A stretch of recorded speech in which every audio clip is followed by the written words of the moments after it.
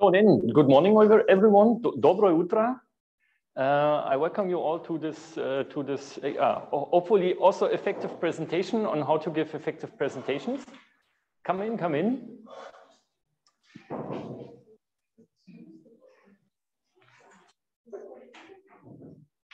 So I will also try to do a recording and try to do a live stream. So at first I want to, because the people also there, show the screen, share my screen, which should work now. Okay, so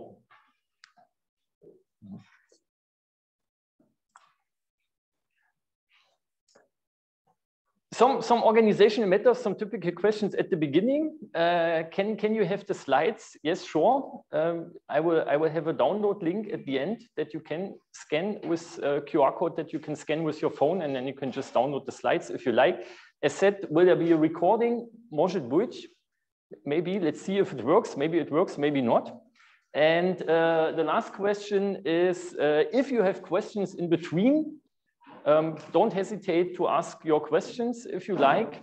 Just whatever, raise your arm or just ask the question. I will also have an online tool where you maybe can ask anonymous questions and see the questions of other people. If people ask questions there, we will see. You may also maybe ask questions in Russian, and then the students can translate them into English for me, but then of course I will answer them in English. Maybe someone needs to translate back. We will see if this works. Okay, so if you like, this is this anonymous chat and question wall. If you would like to scan this QR code, I will leave this slide on for a second so that everyone can do it.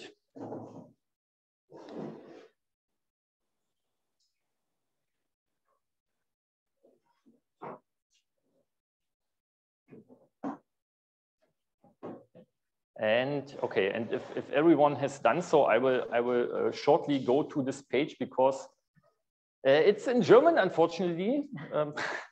Something is in German. You have to push some button there. So I don't see any smartphones anymore. So let me shortly change to my browser. If you go to this page, it should look like this, and then you say accept, and then you can with this plus, then you can ask some questions there on this website, and just ask your question. You can type in your name if you like, but you don't necessarily have to. Okay, so we will come back to this at the end. So first question, of course, is why you should, or why are you usually giving presentations?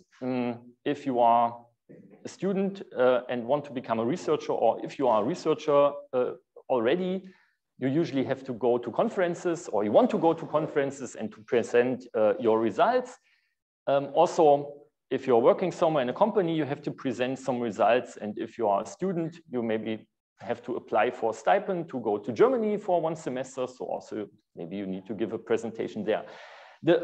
From my experience, the maybe most impressive presentation that I have ever given was a science slam in Leipzig. You can see big auditorium, a big theater, maybe, I don't know, 500, 600 people.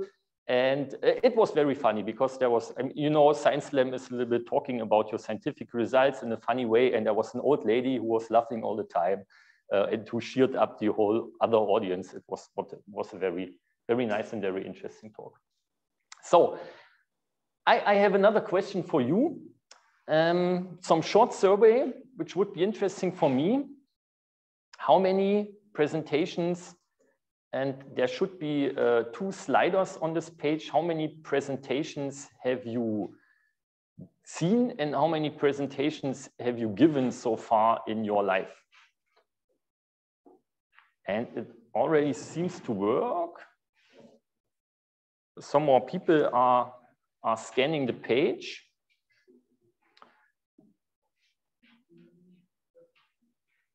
So I will switch my window here and go to my presentations, and I think I have to start it here. Okay, and then you can see how these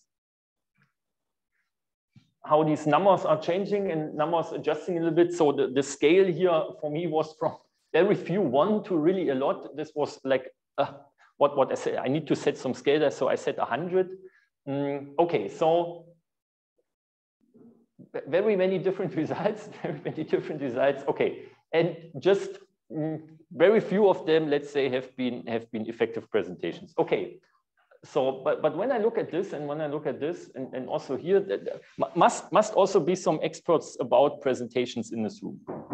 Okay, so then another short disclaimer at the beginning. I'm also not, let's say, a trainer for effective presentations. I'm an engineer, so everything that I will tell is also a little bit from the point of an engineer. And with this, I have another question for you. And this will be the last one for the beginning. And I will try not to stand too much in the way for people sitting to my left. And the question is, what makes a bad and ineffective presentation from your point of view? And I think you can just write short headwords. And I'm looking to my students. Does it work? It's always a little bit the question if this stuff works. Okay. So as I don't see any smartphones anymore pointing to the projection screen, I will go back to my browser.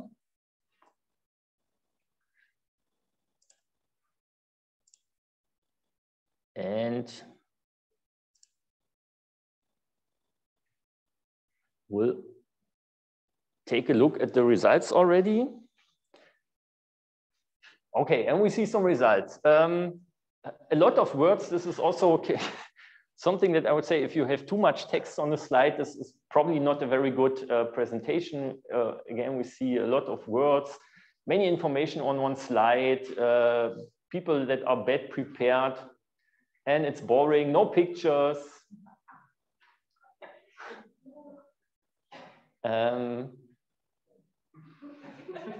And people are writing interesting stuff. This is usually what happens. I mean, I do this also with students a lot. Okay. And sometimes maybe the speaker is too shy. And now the biggest thing that we have lots of words, too many texts on the slides. Okay.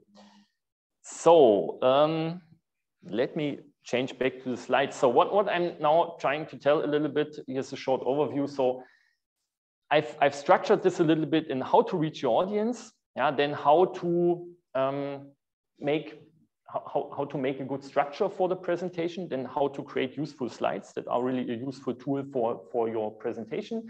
And as said, because I'm an engineer, and because I expected that also some engineers are sitting here in the room, an interesting thing for engineering talks is you usually want to present some data. So how do you visualize your data?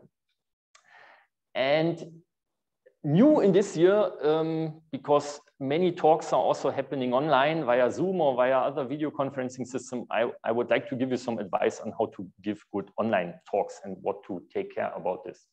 Okay, so I think we already have this. So first thing is how to reach your audience. And there are some basic principles. So one thing is you should know your audience a little bit in advance, and you should know their previous knowledge, because it does not make sense to tell them something that they already know, and it does not make sense to tell them anything that they will not understand at all. And I think this is a little bit the toughest part, because you never know, or you never know really what your audience may be. Then you usually have limited time, so concentrate on the important things. Try to tell a story. People like stories, and try to be yourself. Don't pretend to be someone else. And good thing is always to visualize, as we've seen, use pictures. Also try to be a little funny, and yeah, as we've seen, don't put too much text on the slides. And also try to keep on time. This is usually quite hard, But if you give a talk at a conference and you are only allowed to speak 20 minutes, you cannot speak 25 minutes because you're stealing time from other speakers. And what is maybe some interesting thing? Do you know this Ig Nobel Prize, this kind of funny Nobel Prize that is also usually awarded every year? And I think the researchers there are allowed to give a 5-minute presentation, very short presentation. And if the 5 minutes are over, they will send some small child to the stage, and this child will do like this and will say, "Stop, I'm bored. Stop, I'm bored." And then you somehow really want to stop. So next thing is you should speak without notes. Don't have any notes on your smartphone or don't have any handwritten notes, because then usually you will read from these notes. It will be very boring for your audience. There's maybe one exception for this. If you give a very, let's say, mathematical talk and you really want to take care that all the mathematics that you're talking about are correct. Yeah, so if you're a mathematician, then maybe it's okay to have some notes about the mathematical content of your presentation. Some don'ts, ways to annoy your audience: speak too fast. I usually speak a little fast, I know. It's also difficult if you speak too slow and if it will everything.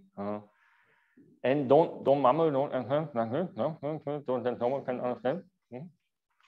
And yeah, then it always depends a little bit on the room. What lots of speakers do, they stand all the time like this and just focus on the projection screen and don't look into the audience. Try to look into the audience as often as you can. Some other way is you usually have this pointer and this clicker, and it has some laser pointer. So really use it only if you want to highlight something. Don't flash it constantly all the time, because you don't want to highlight all the time everything. There's also a funny story. We have a colleague in Magdeburg, and he usually gives presentations with lots of formulas. And then he always says, as you can see in this formula, and this is very important. And then, you know, there are these laser pointers that have not just one beam, but 10 or 20 or so many dots. And when we as a present, we gave him such a laser pointer, and then, oh, everything was like showing up. Okay, this was the wrong button. Okay, yeah, and then try to be prepared. Don't seem to be unprepared, whatever, be appropriately dressed, and don't stand like this all the time, because it looks like you don't want to really interact with the audience. Okay, if you know someone in the audience, can be quite good. I mean, this room is very small.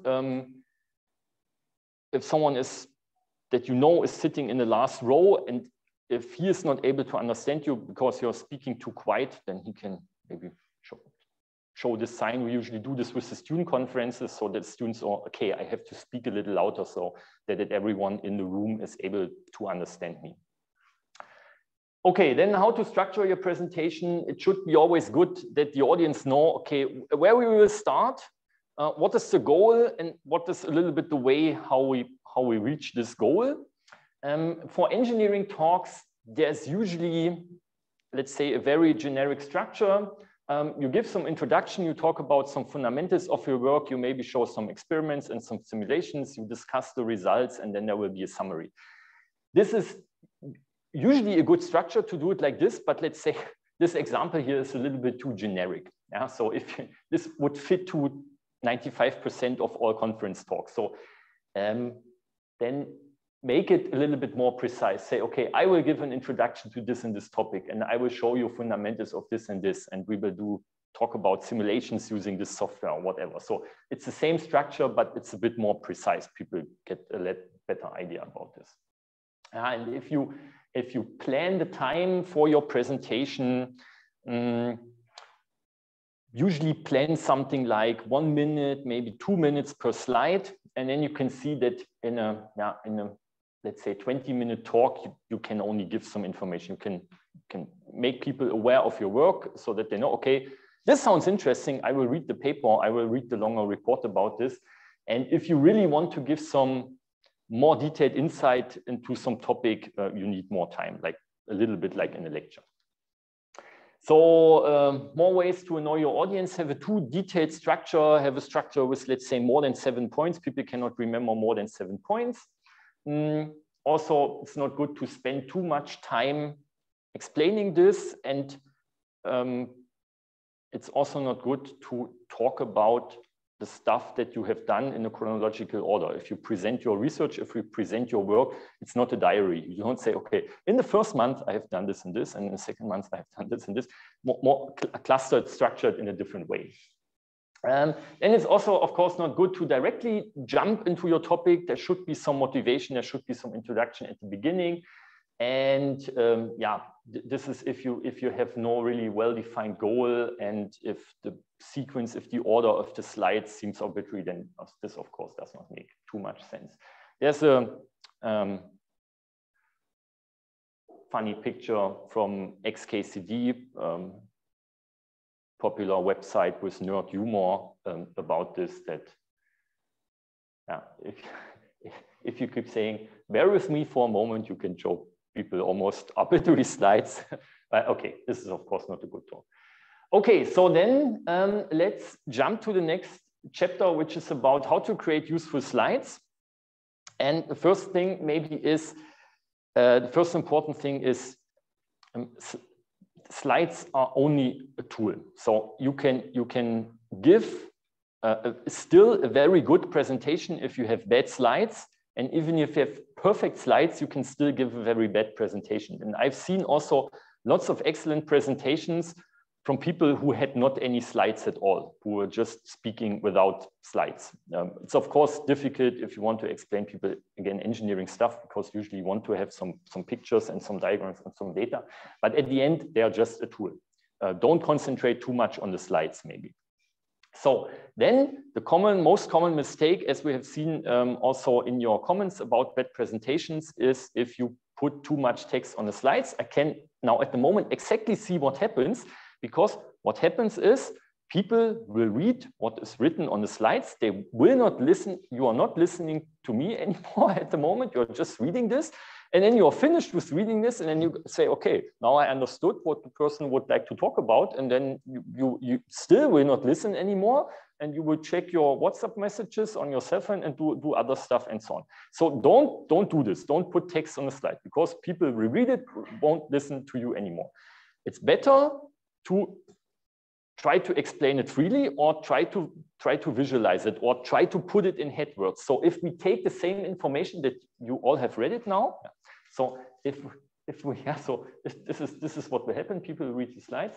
So the same thing is if you take the same information and just put it in head words, people cannot read so much, so they won't read that long. They will sooner start to listen to you again. And you can explain a little bit. Yeah, electromagnetic compatibility is the ability of some device and so to function in a certain environment without interfering with each other, and we can split it up into immunity and emission and so on and so on.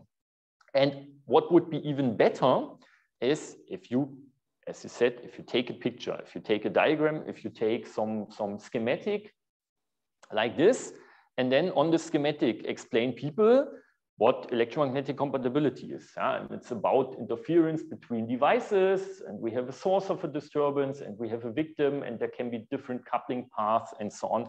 And then it's people get a much better impression on what you're talking about, and they will listen to you.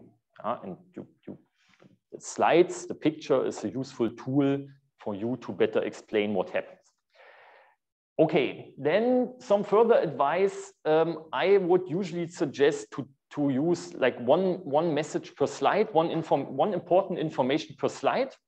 Not too many informations on one slide. This is also what you already said in the beginning. And use pictures or use short headwords only. There's typically this 1-6-6 rule on one slide. Put 6 headwords maximum, and each headword should maximum consist of 6 words. Don't use a too fancy design. Just plain design. Take care that there's good contrast, that you have large letter, everything is well readable, and also try to use colors not arbitrarily but wisely. So I always have for let's say the good stuff, I have green. For the bad stuff, I have red, and for the things that are maybe not that important, I use this gray color.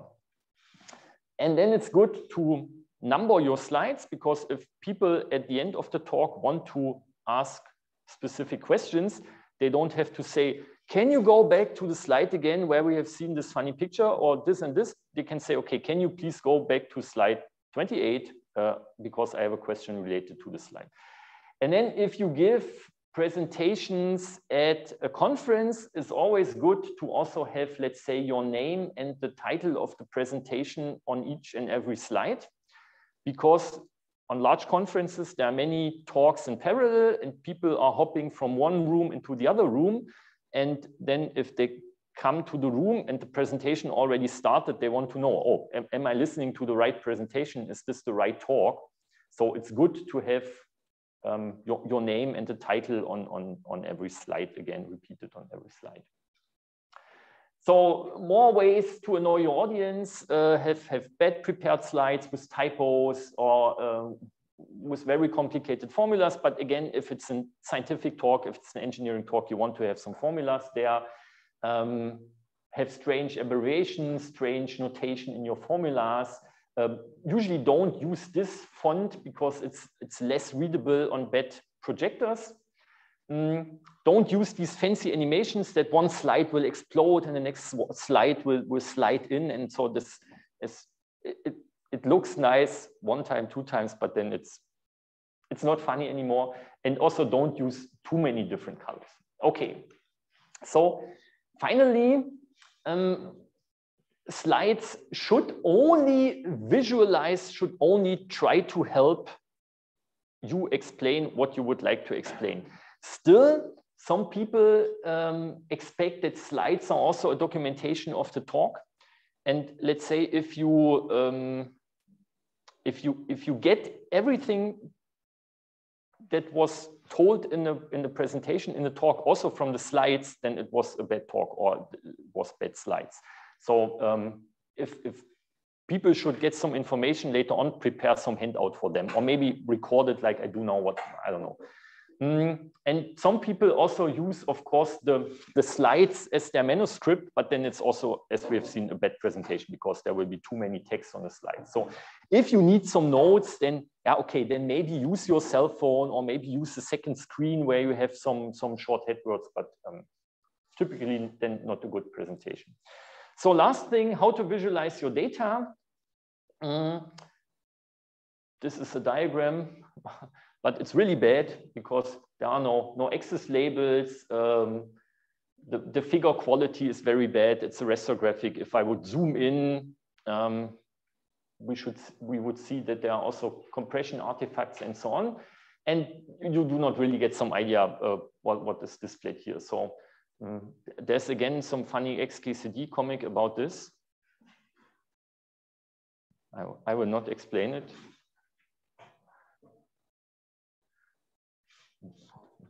I have to move my camera window. Okay.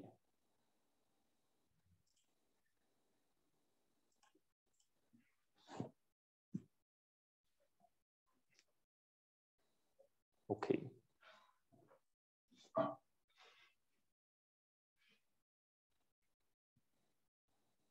Okay, I think it's okay. Yeah, so it's a little better if we do it like this and say, okay, we add this here and we add this there, but still the figure is bad and why we have this gray background and so on. And again, if I zoom in, if we would have a better projector, you can see that the picture quality is really, really bad. So this is the same sample or the same example improved.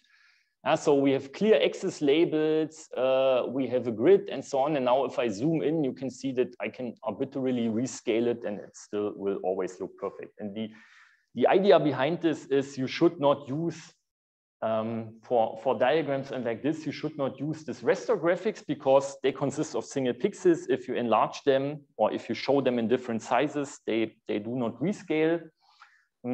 Use vector graphics instead. And then they can be printed or displayed on small screens, on large screens, they will always look perfect. Okay, and some more ways to annoy your audience. Don't put too many numbers on one slide. Don't use strange number format that is maybe directly the output of your Python or MATLAB or whatever script. Don't use raw output from simulations. No one will really get what you are trying to explain with this table here. And also I think this is also some problem. People usually, they write a paper, they have a diagram, which looks very nice there, and then they copy it directly in their slides. And then it's a nice diagram, but the font is just too small and people are not able to read it. You have to enlarge the font to make it visible for everyone. And if you use third-party figures from someone else, well, give the reference to the source, give credit to these people. Okay, so last section is about what you should take care about in online talks.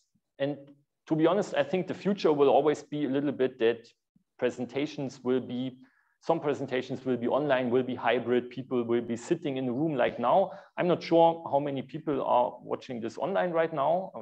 I will check later. So there, the most important thing is take care of good audio quality. Make sure that people can properly hear you, because otherwise it will be very difficult for them to follow. So wear a good microphone. I've different selections here. And so what I can maybe do now, it's also interesting again for me. Of course, people in the room won't know the difference, but you can take a look at the recording later on.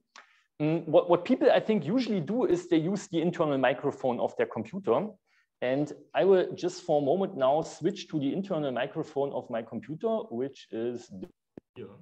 And now, of course, in the room, you won't know the difference, but in the recording, it should sound strange now, more echo from the room and so on. So better thing is usually take the microphone that is built into your webcam. So I will switch to this microphone for a second for the recording. So this is this one here. Maybe this room, it will not sound too much better, but it should be a little better. And then what is typical with are these headsets that are quite close, but I don't like them because you're always looking a bit like an astronaut, cosmonaut. So I like to have this lavalier mics, and I will go back to this one, which should be this one here. Okay. Yeah, so try to use such a microphone. They usually give you the best quality that you would like for some online talk.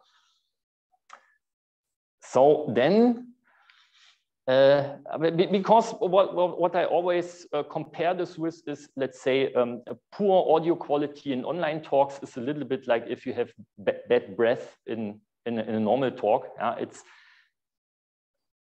It's not bad for you, it's bad for the other persons. And depending on the other persons, people will not really tell you. They won't tell you, oh, you have bad breath today, and they won't tell you, oh, you really have a bad microphone today. You should take care of your audio quality. So the next thing is how to get good video quality, and there the thing is light beats the camera. So you can have the best camera in the world. If you have bad lighting, you won't get a good picture. And I've also some photos that explain this. And I think the most common mistake that people do is they sit in front of their window. So the window behind them is very, very bright, but they are just, you just see the black shadow. So don't do this. This is exactly the opposite. This is me looking into the window or facing towards the window. I think there you get the best lighting. This is my office in Magdeburg. And then you can see if you sit like I'm standing right now, but I've positioned my camera a little bit like here so that I can use the light from the window too. If you're sitting let's say 90 degrees to the window. Usually one side of you will be very bright and the other side will be very dark. It's also not looking too good. This is the same thing with just the lights from the ceiling switched on. I don't have too much hair, unfortunately, anymore, so that is also not looking too good. This is the typical, if you use the camera that is built into your laptop, then you get the classical chin and nose shot. People can look if your nose is clean. And this is also looking quite good. Here I'm sitting like to this window, but I have a very powerful light shining on me from this side. Really, I don't know, a 500 watt, something very bright. But then, okay, then you can also win against the light of the window. So in summary, if you want to give good presentations, practice a little bit. You cannot practice too much, I think. Know your technical equipment a little bit so that you don't run into technical problems. Know, okay, I need to, how to connect the projector, maybe test in advance how to do this, also how these clickers work and how to connect whatever your microphone if you need some. And easier said than done. Don't be nervous, or at least don't try to be so nervous. But I have no good tips on how to don't be that nervous. But maybe again, practicing helps. Give some talks, that usually helps. And learn from other good presentations. And this is the video that I usually refer to from my point of view, and a very excellent presentation when Steve Jobs introduces the first iPhone in 2007, and the recording you find on YouTube or on various other video platforms. This is from my point of view a very excellent presentation. So thanks for this. Thanks for your time. This is the link if you want to download the slides. And I will show it for a second until all people who would like to have the slides have scanned the QR code with their cell phone. And then I will switch to the question tool. And then, of course, we are also open for questions within the room, from the audience in the room. And I'm not sure, I can maybe open up my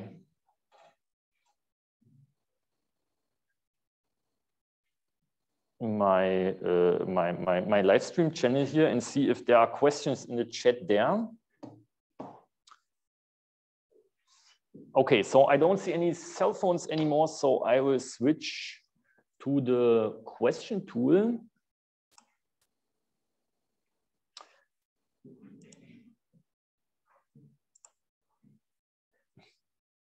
Okay, and there's just one question which says, how you are doing? Excellent, great, отлично. Okay, so then more questions from within the room. No, I have one, but sure. If you talk on the topic. No problem. How did you have the plan of the presentation to the top of the screen? I mean, didn't you paint it in paint really? So I don't get the question again. So you have plan of the presentation. Like this one here? This one. Yeah. I do my presentations in LaTeX. And there is a template in LaTeX who does this stuff automatically.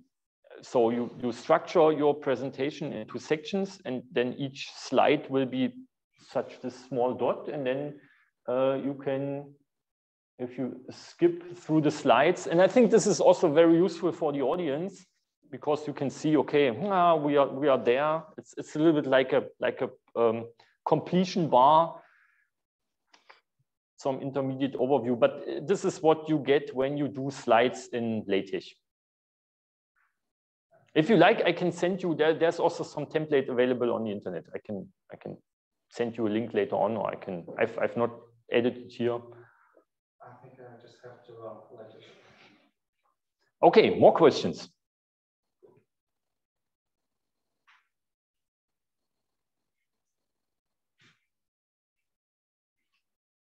I have a question. Sure. Sorry. You spoke about handouts. Mm-hmm. Does it depend on the task whether they are needed? What is the recommendation? Yeah, I mean, it depends on, let's say, what is your audience and if they should do something more, something further with the information from your talk or from your presentation. Let's say if you go to a scientific conference to present your results, then usually you present the work of, let's say, 1 year or 2 years, and you cannot present everything that you have done in 1 year or 2 years. So usually you have a report, a longer report about your work, like a thesis, something like this, or you have written a 6-page or 4-page paper. And as I said, if you go to a conference and you give a talk, you don't and you cannot and you do not want to give people all the information what you have done, but you can try to give them an overview of, okay, look, this is what I have done, and maybe this is interesting for you. And if this is interesting for you, then please read my paper, or please read my thesis, or please read my report, because there you find all the more information that you're really interested in. And so always think a little bit of presentations that don't give people all the information, because you cannot do this. Time is limited. Make them aware of that this information exists and where to find it. That's a little bit the idea, I would say.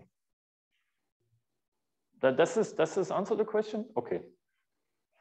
And if you are going, I don't know, if you are going to some company to present a product that you built and that you would try to sell, and you give a presentation about the product, then of course I would also prepare like a handout or like a flyer or some advertisement brochure about your product that people can take with them and say, oh, this looks interesting, this looks good, I want to buy it. There was one more question. Yeah, I have a question. With all these implementation concepts, online tools and presentations have been utilized with the sites more often. And what do you think? Could the online presentations and online talks be effective, as in giving it in real? Because nowadays people argued to the online presentations not effective, right? Very good question. I will shortly try to repeat it. So can online presentations be effective, and what maybe you need to do to make effective online presentations?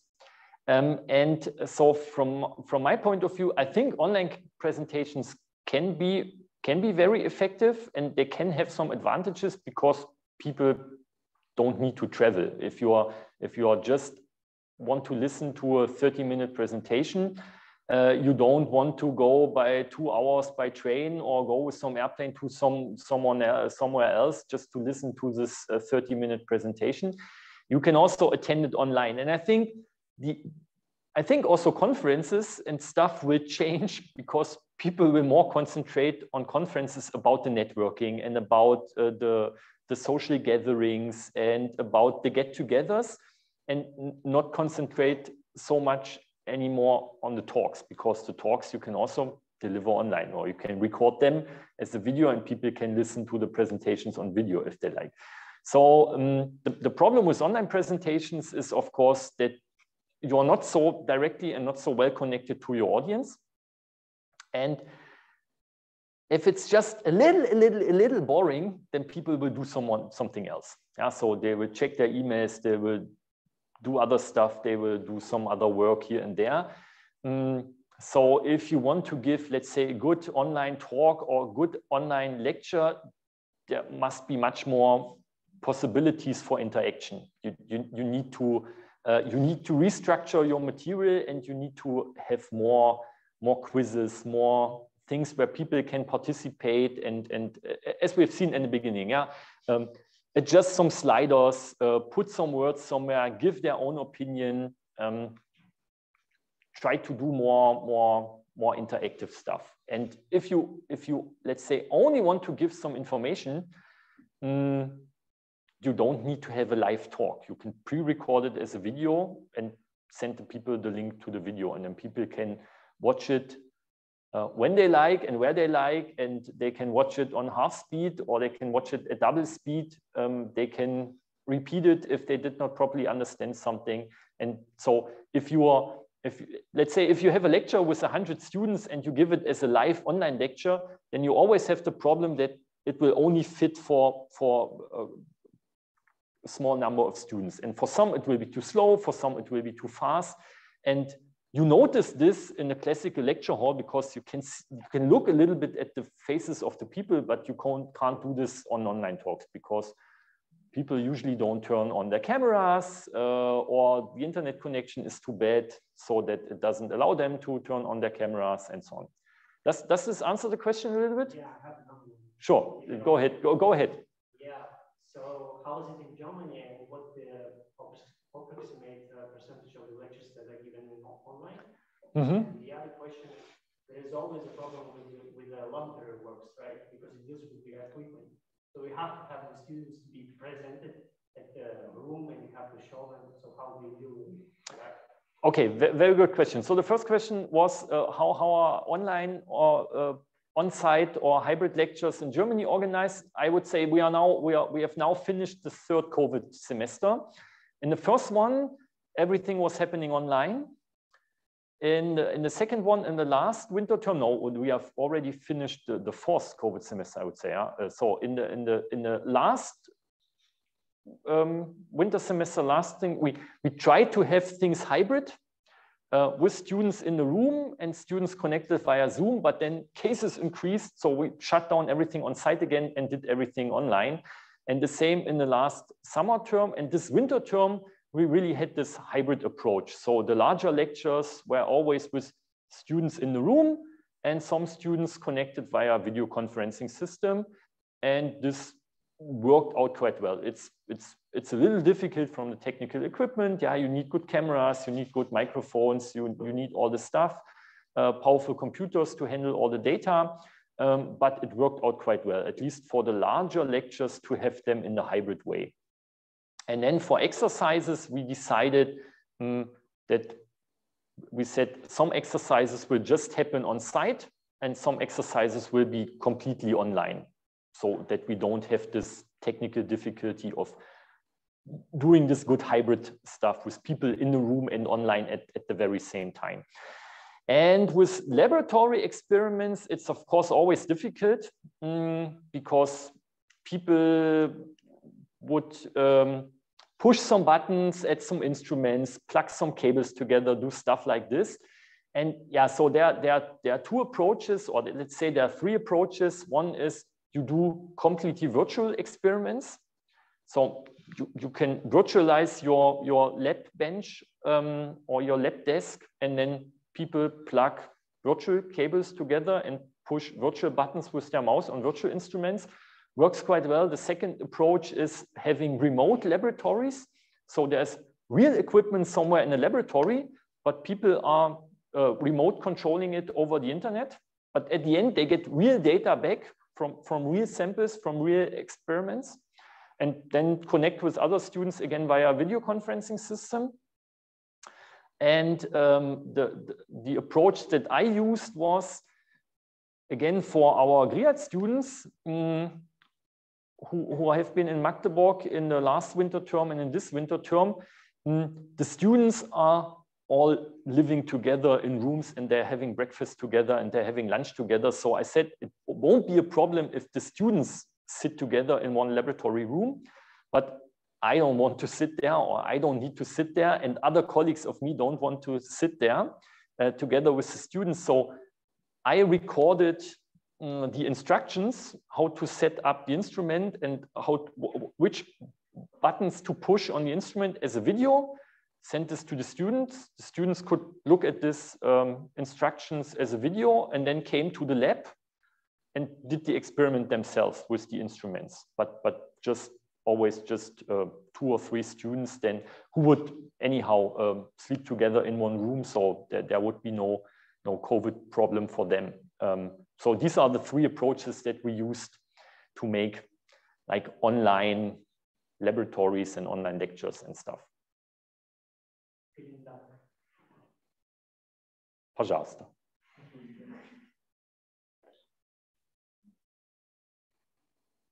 Okay, I'm looking into the room if there are more questions. I'm shortly looking on my cell phone if something happened here. I'm not sure. Okay, so there are two viewers online. So if you have questions, I'm just looking at the chat right now, then please retype your question in the chat because I've probably missed it and I can maybe go back to the question tool here, but nothing showing up here. Okay, so then final round, some more questions, some more comments. There's one more question.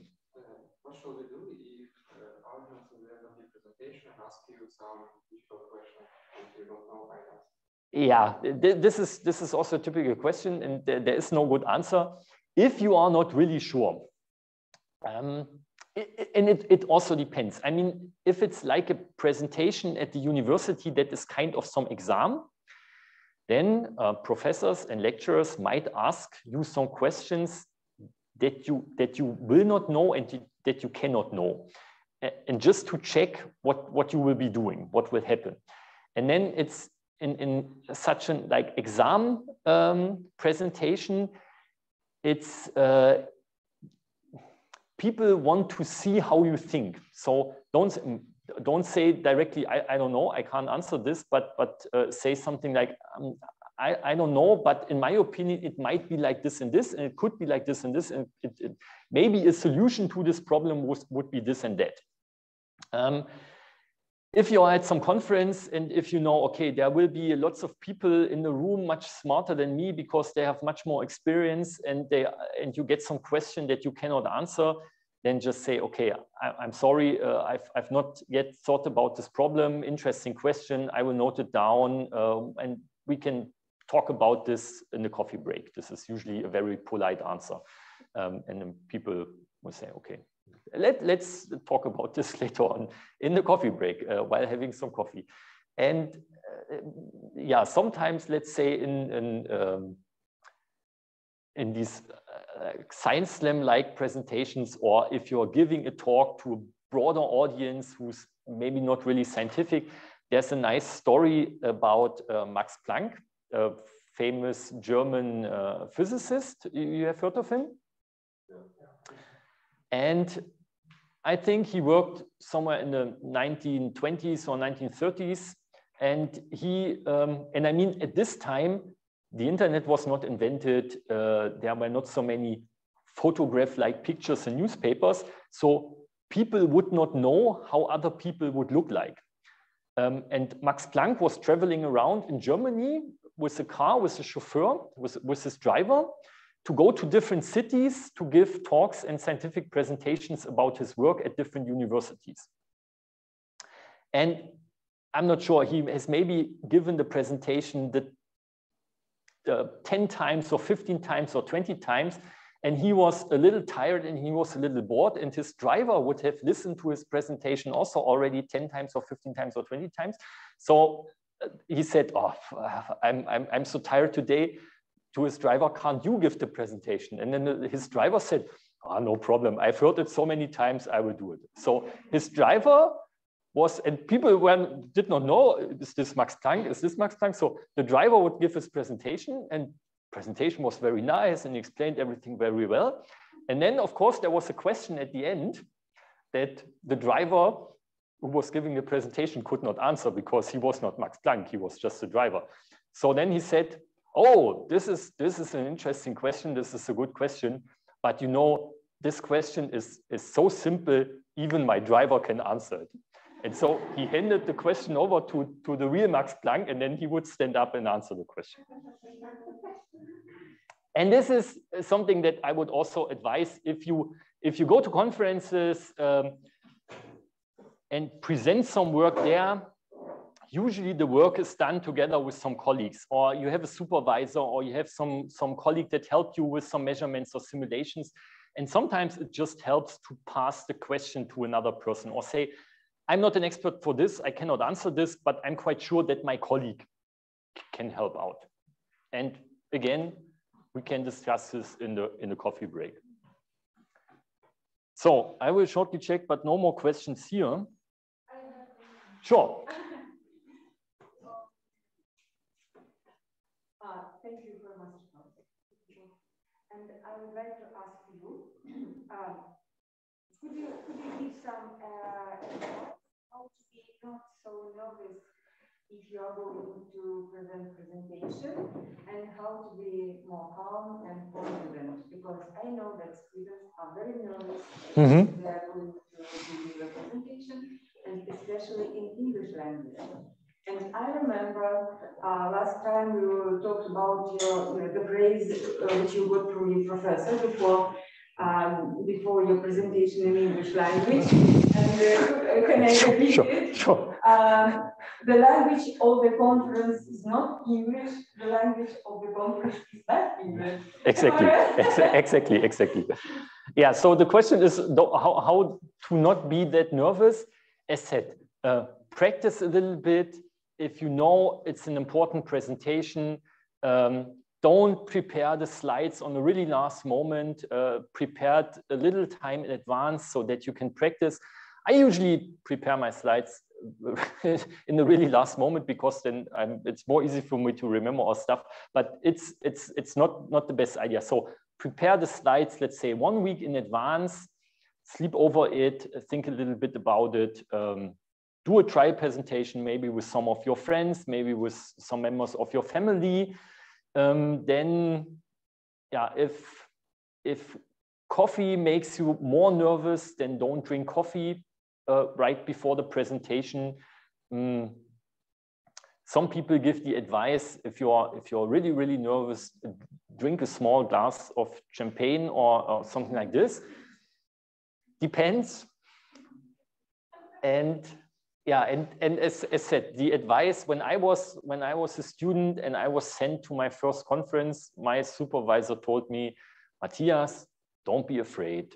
The conference language is not English, it's bad English, because almost everyone else attending the conference, for them, English will also not be their mother language, not their mother tongue. So it's the same difficulty, the same burden for them. And yeah, and this is definitely true. But of course, sometimes you go to conferences where there are also lots of American people, and American people then, of course, have no problem in speaking English. And usually they also give very good presentations. And then it can be quite a challenge to give a presentation of similar quality. But at least you can try. Yeah? And what helps is, as I said, practice a little bit in advance.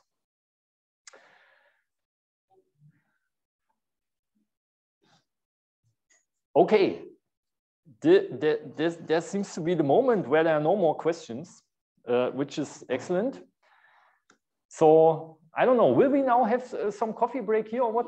Yeah, we will continue. Okay, so but then again, thanks. And photo. Okay, so then I would just switch off the live stream. So again, thanks for your time, thanks for your attendance, thanks for the excellent questions to everyone, and